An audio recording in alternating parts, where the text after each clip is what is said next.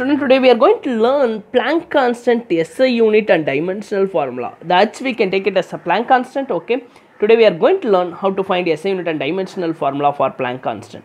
As we know, energy is equal to Planck constant times of frequency. Okay.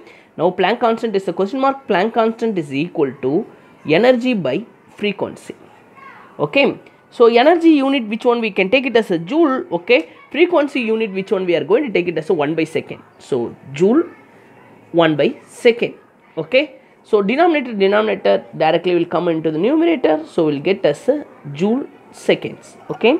So which one is one of the unit of Planck constant. Okay. The another unit. Okay. Joules we can write as a force. Energy is equal to Newton force into displacement. Okay. Which one? 1 joule is equal to 1 Newton into 1 meter. 1 joules is 1 Newton into meter. Okay. So instead of writing joules, you can write as a Planck constant is equal to, Planck constant unit is equal to, it is Newton meter second. This is another unit of the Planck constant. It is one of the unit. Okay. The next thing, okay, Newton we can take it force unit. Force is equal to mass into acceleration. So which one we are going to take it as a kg meter by second, the same unit, second square, kg meter second minus 2.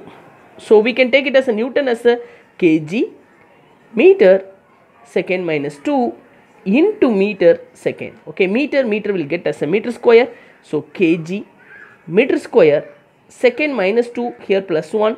Okay, second plus 1. So we'll get kg meter square second minus 1.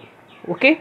Now the dimensional formula. What about the dimensional formula for the Planck constant? Okay. So mass we can take it as capital M. Length we can take it as capital L. Time we can take it as a capital T.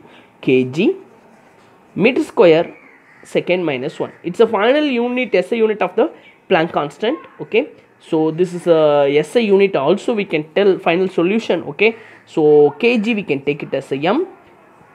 Length we can take it as a L. Time we can take it as a T. So power of 1, power of 2, it's minus 2. It is a, minus 1. It is a dimensional formula for Planck constant and it is a SI unit of Planck constant. Thank you for watching my video. If you like my channel, please subscribe. Thank you everyone.